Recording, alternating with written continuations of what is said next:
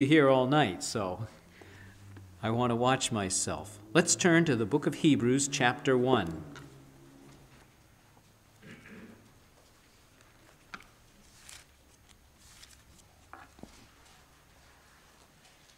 Thankfully, we have no seating in the upper loft.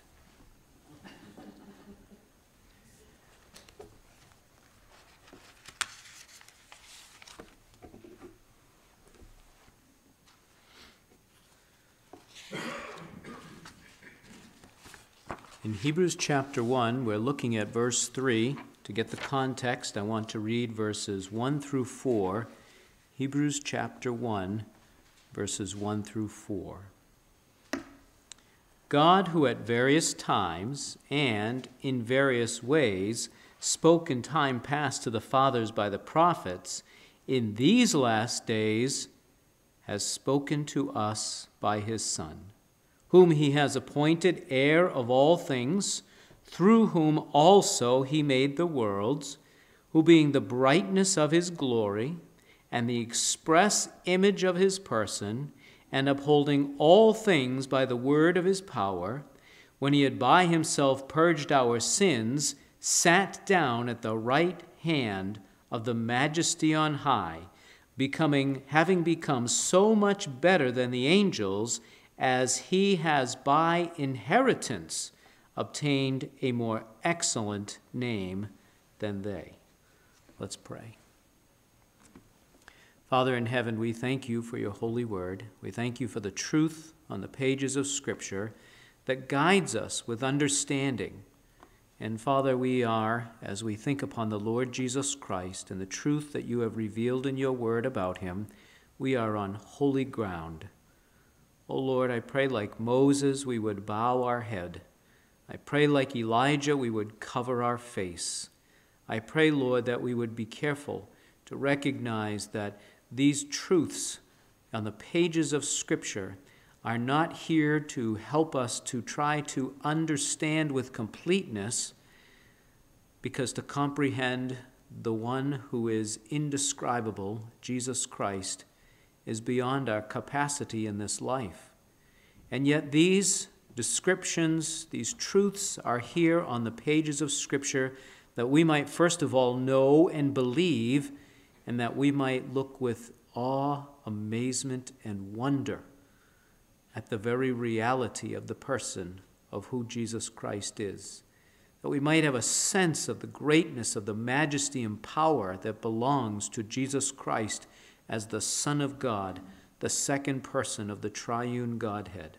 That we might, Father, not be caught or moved with heresies that are constantly circulating and surrounding us at all times, but that we might be led in the paths of truth and righteousness and honor you, because we believe, thus saith the Lord.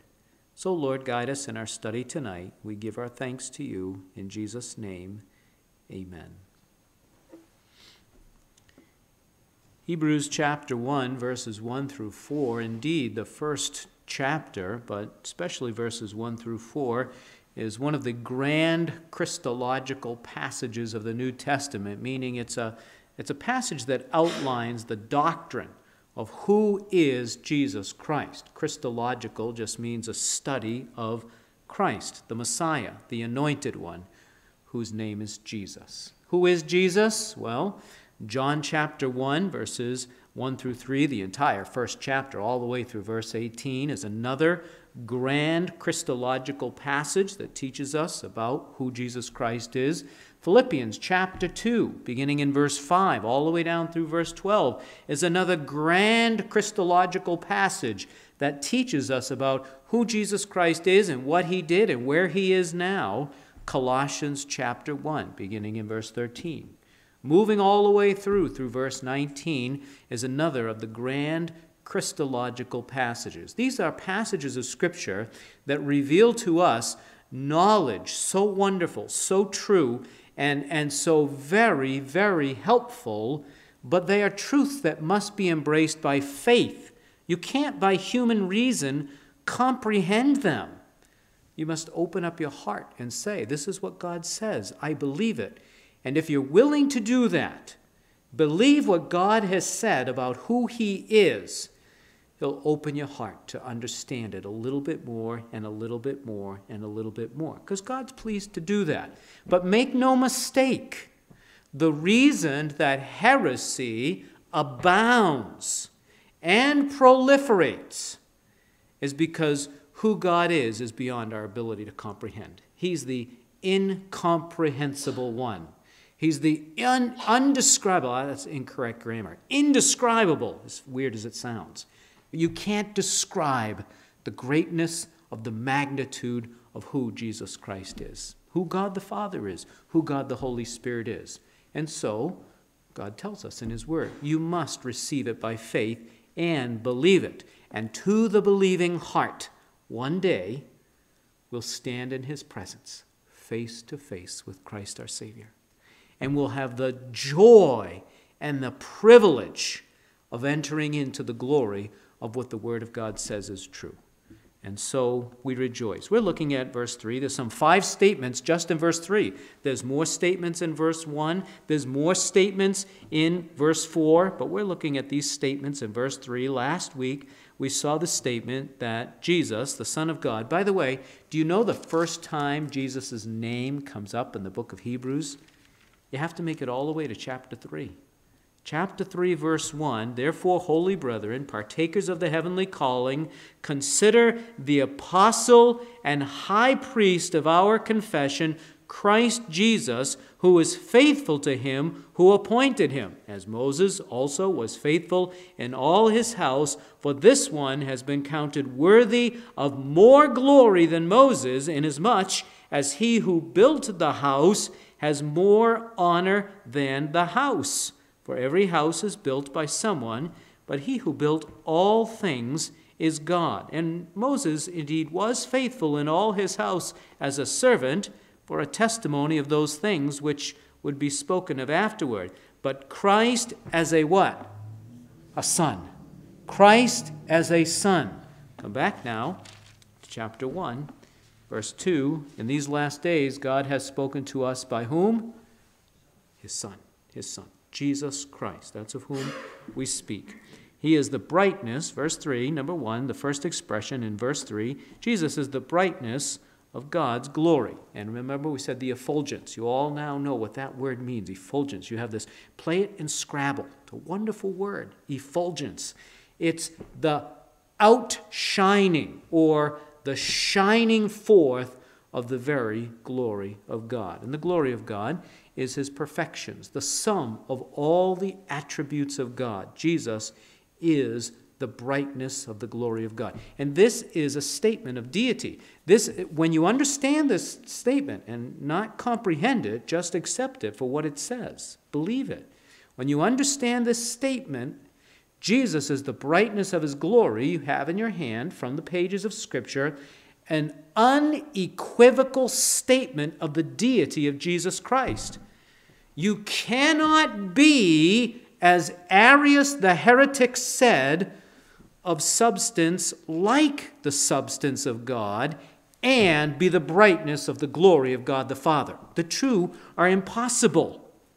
Arius, in the 4th century, that's 300 AD for people like me, and forward, 300 to 400 AD, Arius, the notorious heretic, said that if Jesus Christ is the only begotten of God, then there was a time that he did not exist. That's what Arius said. In contradiction to John chapter 1, in the beginning was the Word, and the Word was with God, and the Word was God. Now, are you ready for this? A couple statements. People who embrace error in our day, and there's plenty of cults that do, one of the first things that gets attacked is the deity of Jesus Christ, either his humanity or his deity. People who accept or promote error will say all kinds of true things, but they'll twist either his deity or they'll pervert his humanity. That's what they'll do. That's what they'll do.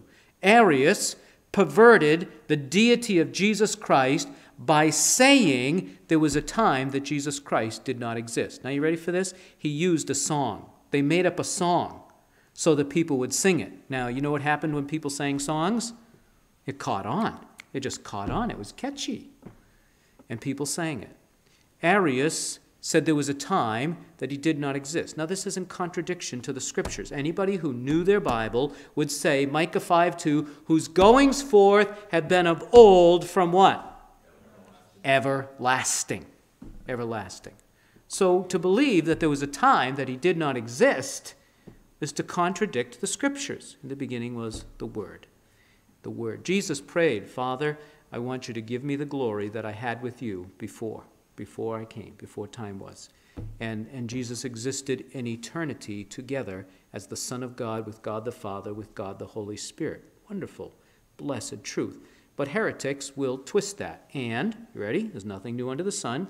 So they have to get around some of these well-known passages of Scripture. John 1 through 3, in the beginning was the Word, and the Word was with God, and the Word was God. Do you know what Arius said in 300 A.D.? Well, the definite article is not there, so you could translate it, and the Word was a God. Does that sound familiar? That's what every cult says today in 2022. And all along and in between. There's nothing new.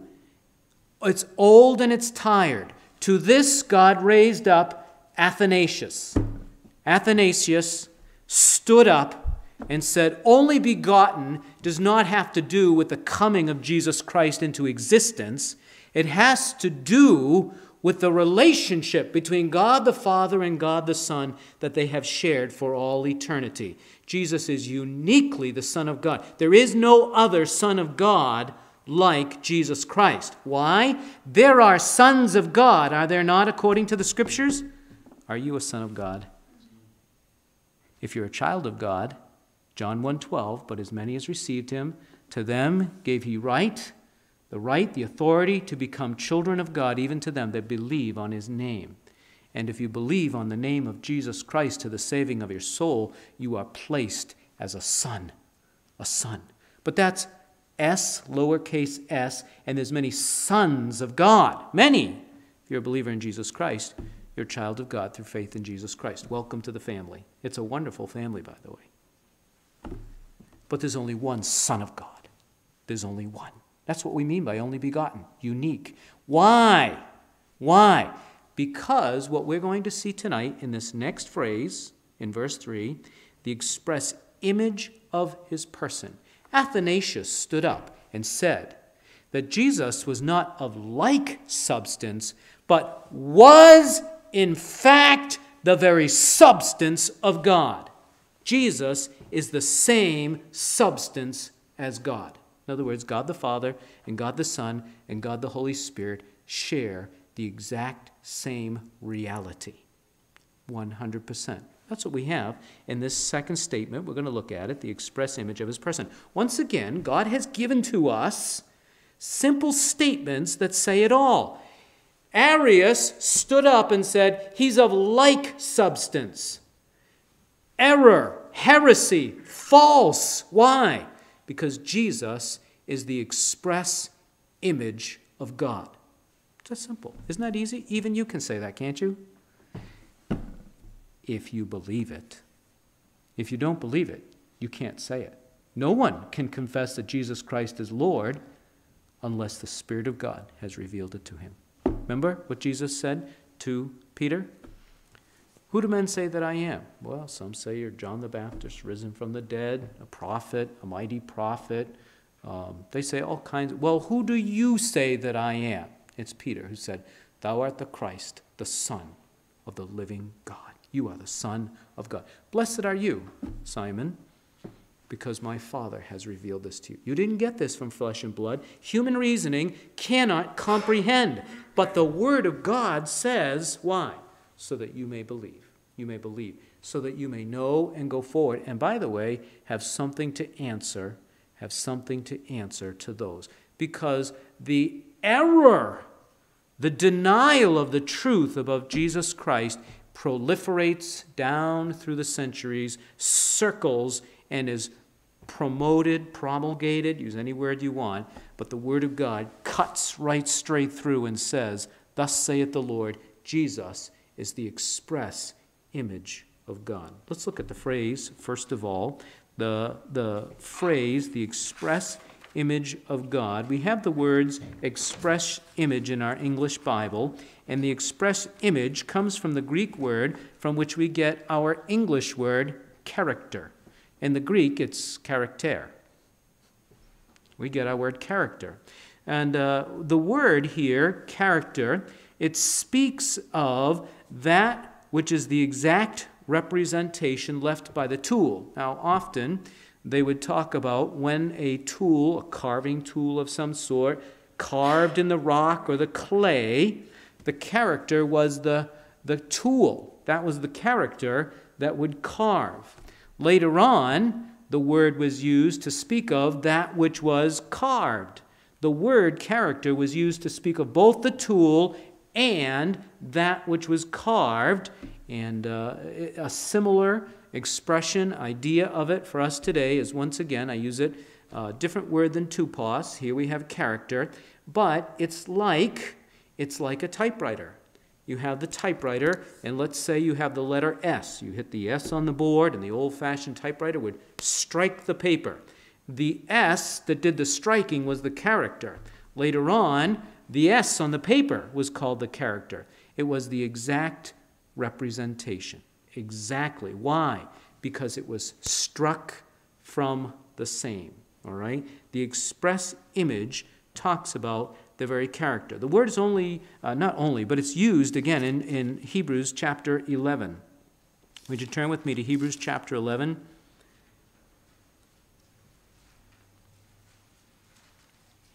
No, I'm sorry. Don't go there. I was right the first time. This is the only time, I'm getting ahead of myself. Don't worry, I'll get to Hebrews 11 in a minute. This is the only time the word is used in the New Testament, the word character, the exact representation. So I went to Webster's dictionary to get a little bit of help. Webster's 1828 dictionary, talking about the word character, says a mark made by cutting or engraving. Characters are literal as the letters of an alphabet. Numbers, they are literal. It is the mark or figure made by stamping or impression, as on a coin when they would impress. Remember when the Lord Jesus Christ was asked whether or not he should pay the temple tax or pay tax? Remember when Jesus took the coin and he asked whose image is on it? It's a different word, but it conveys the same idea. When they told him, well, that's Caesar's image, it was the likeness of Caesar. Jesus said, render unto Caesar the things that are Caesar, and render unto the Lord the things that belong to him. We were created in the image of God. Give your heart to God. That's what the Lord Jesus, same idea, same idea. But the Lord Jesus Christ here is not just the express image. That's not the totality of the phrase. Now the second part, the express image of his person. The word here for person means substance, the real being. Now that's where I want to go to Hebrews 11, please. Hebrews 11 in verse 1. Because this word comes up again in Hebrews, in a verse that we're very familiar with.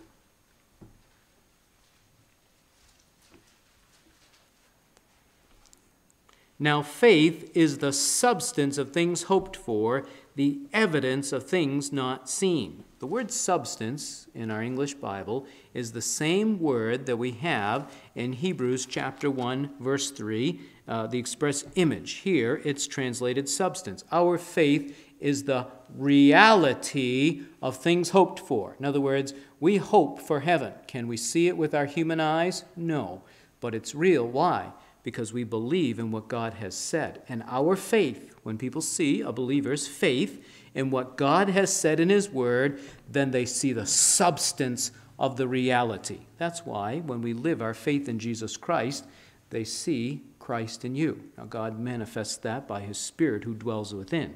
But the concept here is the substance, the very reality. Come back to Hebrews chapter 1.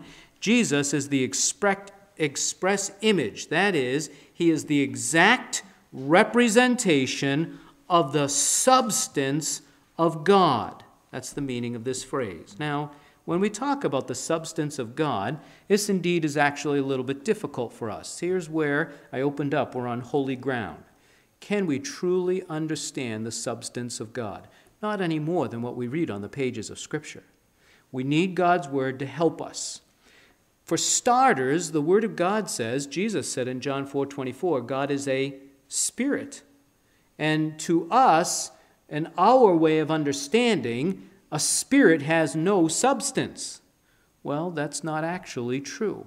Now, I understand the sentiment because we're physical, flesh and blood, and we're in this three-dimensional world. And if you walk towards the door and you don't open it, if you don't stop, you'll hurt yourself when you get there, right? The door's made out of substance and you're made out of substance. Well, God, the Spirit, is made out of substance, but not the same like you and I. It's altogether different. But because God is a spirit does not mean that he has no substance. We'll see that from the pages of Scripture tonight. It's just that it's very hard for us to comprehend it because it's beyond our realm of creation. You and I have been made mortal. We are human, and we are made flesh and blood. So substance has something that we readily identify. God's spiritual substance goes beyond that. But let's ask the question, what does the Scriptures refer to? What do they mean when they're referring to the substance of God? Well, they are referring to the very nature, the very essence of who and what God is. Number one, God is a spirit. Jesus told us that. God is spirit. But get rid of your ideas from Hollywood or books that you've read. That doesn't mean God is some ghost floating around. We need to come back to the Word of God and find out what the Word of God tells us about the very substance and nature of who God is. God is spirit.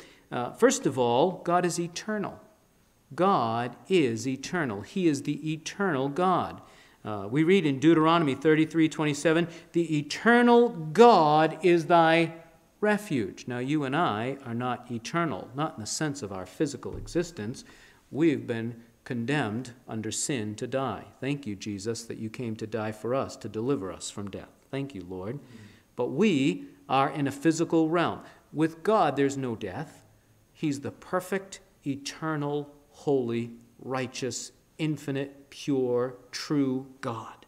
And so there's no sense of death. He's the eternal God. No beginning and no end. Remember what God said to the nation of Israel? You are my witnesses, saith the Lord. God said, you are my witnesses, that you may know and understand that I am He. Before me there was no God formed, neither shall there be after me. Now that was a very interesting way of God telling us He's the only God, the only one, and His existence is eternal. Sometimes people think of a circle or a figure eight as little symbols to help us to understand no beginning and no end. That's God, no beginning. You and I, linear. We had a day that we were born, and we have a day in which we will die. And so we're linear with a starting point and an ending point in this life. God is beyond that. He's the eternal God. This is what we mean when we're talking about His substance. He's the living God. He's alive. Let's go back to the Gospel of John, chapter 1, quickly.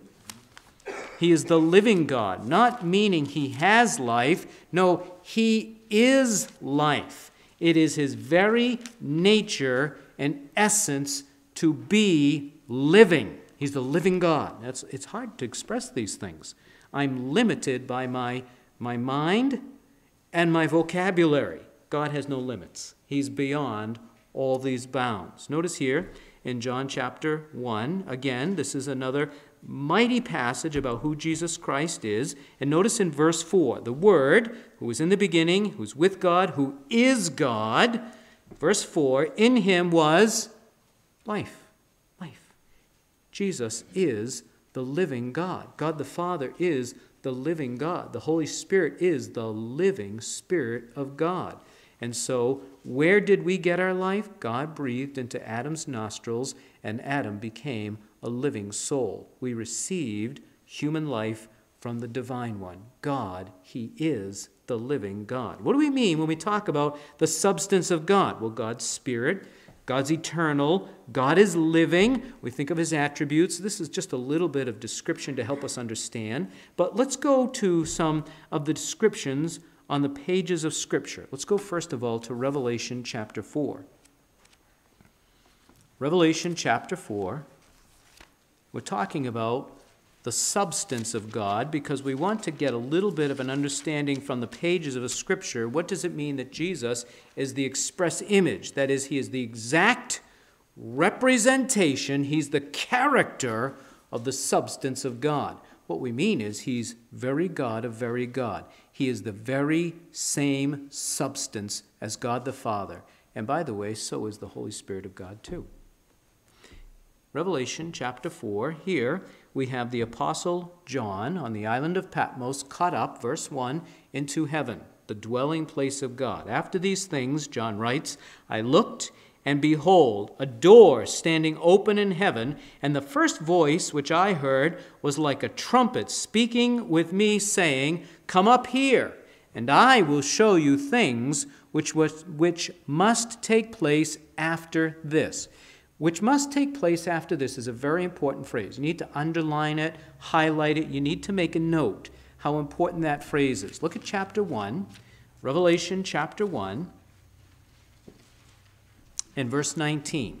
It's very important to see the outline that Jesus gave to this book of Revelation. Revelation 1:19, Jesus speaking says to John, Write the things which you have seen, and the things which are, and the things, did you watch this wording now?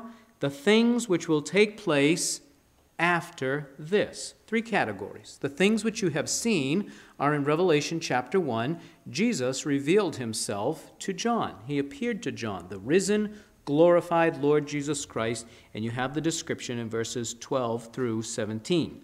The second category is the things which are, present tense, John's life, the things which are happening right now.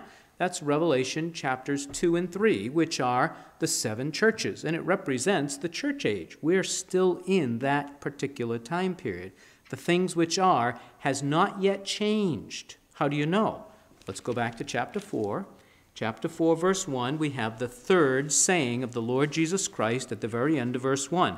I will show you things which must take place after this. That is, the things that are after the present tense in John's life, the things which are.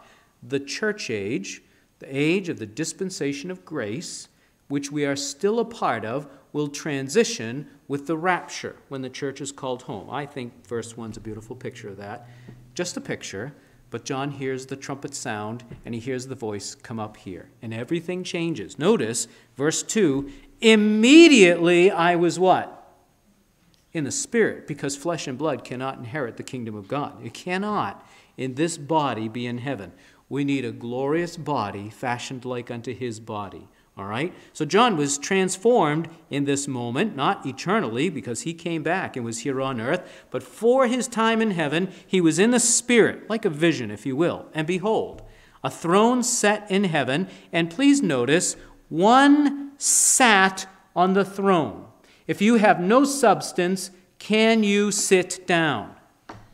Well, to be honest with you, I can't really answer that question, but I know this. I can sit down because I have substance. And when I'm seated sometimes, it's a relief. But it's here a picture, it's a picture of the seating of the divine authority of the eternal God. He's in the place of supreme authority. He's seated, a king on his throne.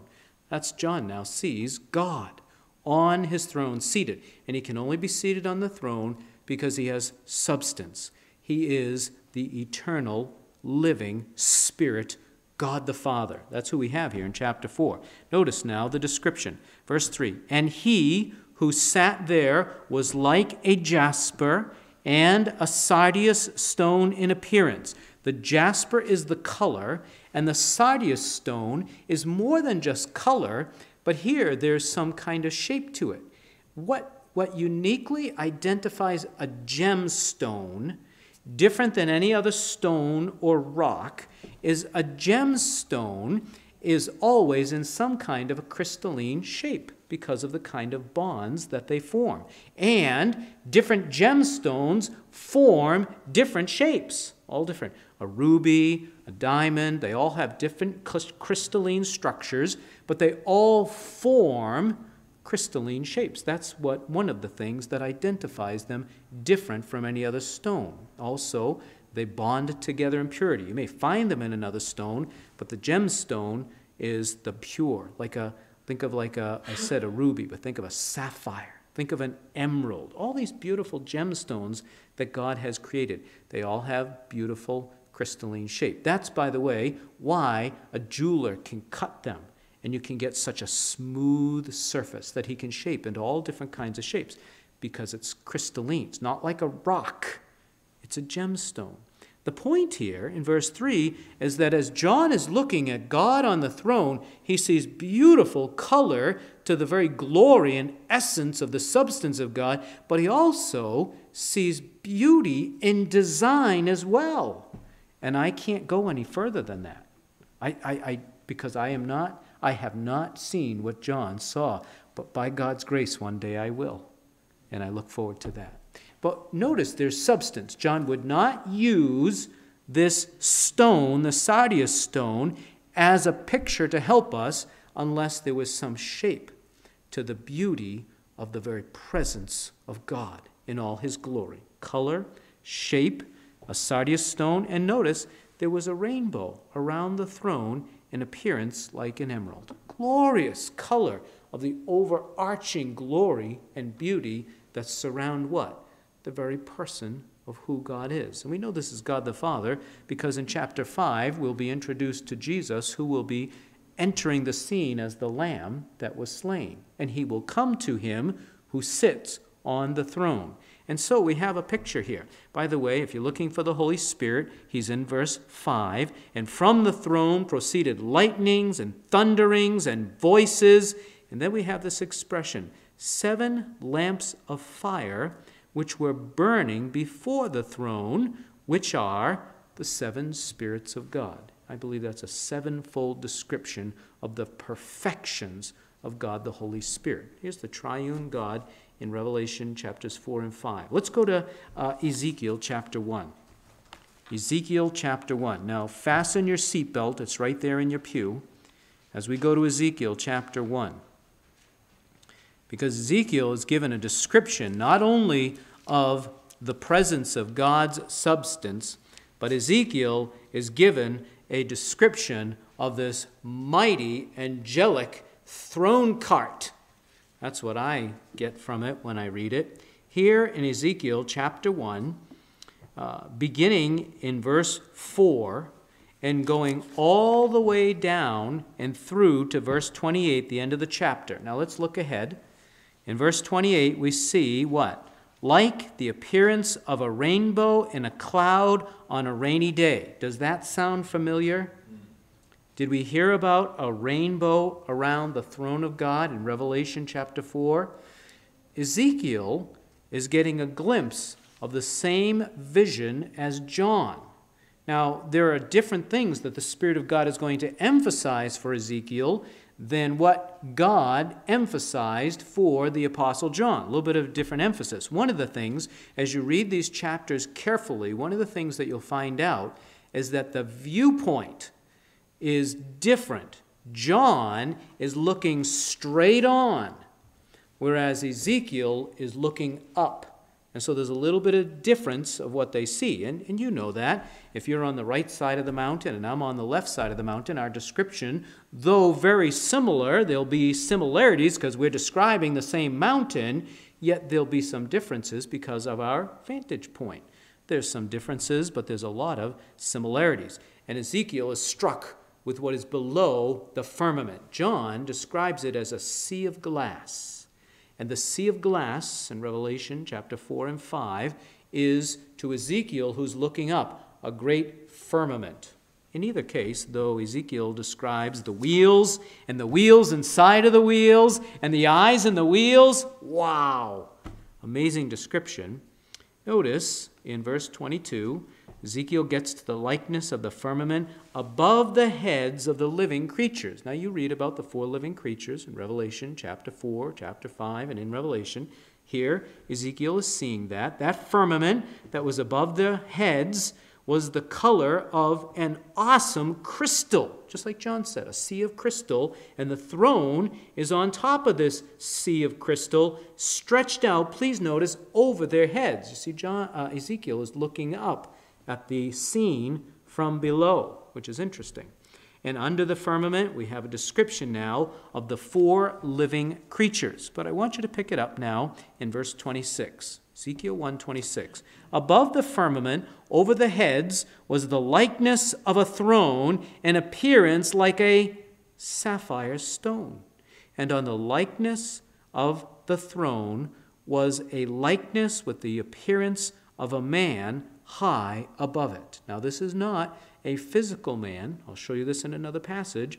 But here, Ezekiel sees the shape. That's the shape that he sees and describes of a man high above it. Verse 27, and also from the appearance of his waist upward, I saw as it were the color of amber, with the appearance of fire all around within it. That is, the fire was in it, around it, surrounding this beautiful picture and expression of the very substance of God.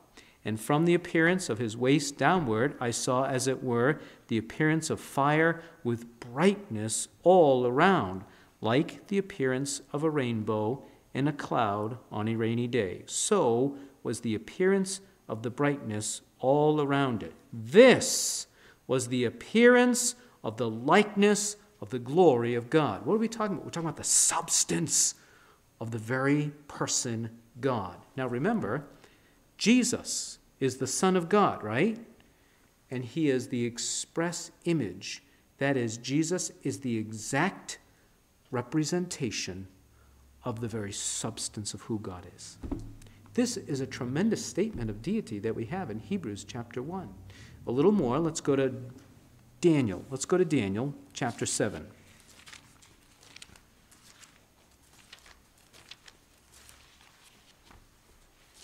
Now in Daniel, Nebuchadnezzar's given a vision, Daniel chapter 2. Nebuchadnezzar's given another vision, Daniel chapter 4. Belshazzar receives a vision of a hand writing on the wall, chapter 5. But then, chapters 7, 8, 9, all the way through to the end of the book, Daniel is the one who receives visions from the Lord. Now, in the early chapters, Daniel interpreted all those visions. Daniel's the one who's gifted by God to bring the truth of the revelation of what God is giving by way of visions. But here in Daniel chapter 7, as through all the end of the book in different visions, Daniel is given a vision. And here in Daniel chapter 7, God is again giving Daniel the same information he's given in different visions to Nebuchadnezzar, specifically chapter 2, but in a much different way to this believing prophet.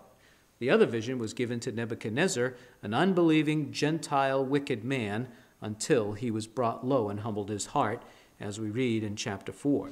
But here, Daniel, I want to pick it up in verse 9, writes of a vision. And what does he see? Verse 9, I watched till thrones were put in place. All these thrones were set up. And the Ancient of Days was seated. Did you see that again? God is able to be seated in all his glory. This is a tremendous picture of the sovereignty of God. In all his glory, he's seated in the highest position and station. Verse 9, his garment was white as snow, and the hair of his head was like pure wool. His throne was a fiery flame, its wheels a burning fire. Those last two statements, his throne was a fiery flame, his wheels a burning fire. Those are similar statements to like he's in Ezekiel. Now Ezekiel gives a lot more description. Daniel just gives succinct little statements, but very similar. Notice in verse 10, a fiery stream issued and came forth from before him. In Revelation, we heard about thunderings and lightnings.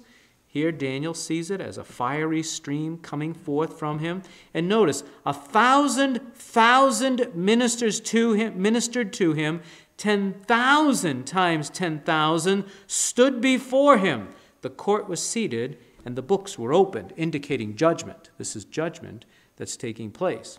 And we see in verses 13 and following that one like the Son of Man came to him, the Ancient of Days, who was seated on the throne. So here in verses 9 through 10, we have a description that Daniel is given this vision, and he's seeing, I believe, God the Father on the throne. And while there's many more questions that I have about this passage than answers, what I have is a description of the substance of God. Now, should we fancifully make up our own ideas of what God is like? Be careful. We should come to the Word of God. We should very humbly study what it says, because these descriptions show us that God is indescribable with human words, and yet here are some descriptions of the very essence of the substance of who God is. He's not some ethereal idea. He's not some floating around ghost. He's the living God. He's eternal, and he's seated. And I'm fascinated here that Daniel describes his hair. Do I think that God has hair like you and I have? No, I don't. But I think that in his appearance, God has just a glorious, beautiful expression of his beauty, described here, his glory, in appearance like hair that's like wool. In other words, it's beautiful. But the point is it's substantive, spiritually substantive, meaning it's spirit, but it has substance and reality to it. Well, these are just a few thoughts. We could look at more. But what I want to do is come back to Hebrews. And what I want us to see tonight is Jesus is declared to be, in the Word of God, the express image of his person. Or Jesus Christ is the exact representation of the substance of God. Exact. Now, we could go to Colossians chapter 1. I don't have time. But in verse 15, we're told that Jesus is the image of the invisible God. Invisible. Invisible because we don't see him. You and I don't see God. That doesn't mean he can't be seen. If we were called up to heaven by God's purpose and enablement, we would see God. And by the way, one day, that's our hope, isn't it? To see our living Heavenly Father and Jesus Christ, our Lord and Savior, the eternal Son of God. But with these eyes, people, we don't see God. Where's God? Oh, he's there. He's there. Jesus Christ came to reveal him, did he not? In the beginning was the Word, and the Word was with God, and the Word was God. The brightness of the glory of God and the exact representation of the substance of God, except for this. John 1:14 says, "And the Word became flesh and dwelt among us." Something amazing happened in the incarnation. Jesus, the exact representation of the substance of God, came in the flesh. And this means he veiled his deity with a robe of humanity. That's what Philippians chapter 2 teaches. Let's go there quickly. Philippians chapter 2. Jesus, who is the image of the invisible God, we're told here in Philippians chapter 2 in verse 6 of Christ Jesus, he's the form. He's the form of God. Another way, different words of expressing the same truth. But what did he do? Verse 7, made himself of no reputation, taking the form of what? A bondservant. He came in the likeness as a servant, as a man.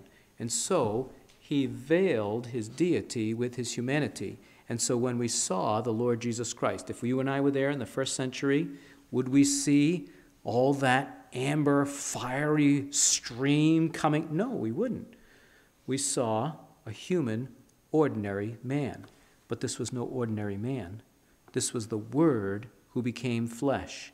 This was the exact representation of the substance of God in human form. Don't forget it. Fully God and fully man. And so, for time, we'll close with just these two statements. Let's go to the Gospel of John, chapter 12. And if you followed me, if I didn't put you to sleep tonight, I hope I didn't.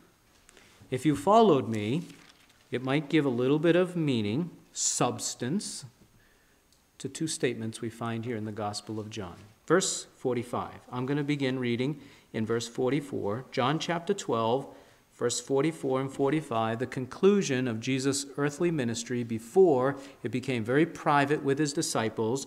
Jesus cried out. This is very public and loud. Jesus cried out and said, "He who believes in me believes not in me, but him who sent me." Now, in order to send someone, you have to be different than that one. I don't send myself, not in the sense that's being spoken of here. I'm sent by someone. God the Father sent God the Son. Verse 45, "And he who sees me sees him who sent me." If you see me, you see the Father, because Jesus is the exact representation of the very substance of God in human form, but this is God in the flesh. Chapter 14, now verse 9. You know it well. This is not easy to comprehend. This takes faith to receive it and believe it, because the Lord Jesus Christ said in verse 7 to his disciples there in the upper room, "If you had known me, you would have known" whom? "My Father, because I'm the brightness of the glory of God, the express image of the very substance of God." This is Jesus. This is God in flesh. If you'd known me, you would have known the Father also. "And from now on, you know him and have seen him." Philip said to him, "Lord, show us the Father, and it is sufficient for us." Jesus said to him, "Have I been with you so long, and yet you have not known me, Philip? He who has seen me has seen the Father." Why? Because Jesus is the Father? No. They are distinct, and yet they are the same substance. Very God of very God, Jesus Christ, the Son of God. A beautiful expression. Why? Jesus is God the Son who came in the flesh to reveal all that God wanted us to know and to bring forth all that God wanted us to have. And the only way that you can know and have the very gift of God is to believe in Jesus Christ, the brightness of his glory and the express image of his person. Let's pray. Father in heaven, give us grace to comprehend these truths. Blessed they are, important they are, for we are surrounded by those who would deny the very deity of the person of Jesus Christ. But Lord, on the pages of Scripture, you tell us who Christ is, and I pray that we will grow in faith and in our understanding and in being equipped to tell others who Jesus Christ is. We give you thanks in Jesus' name. Amen.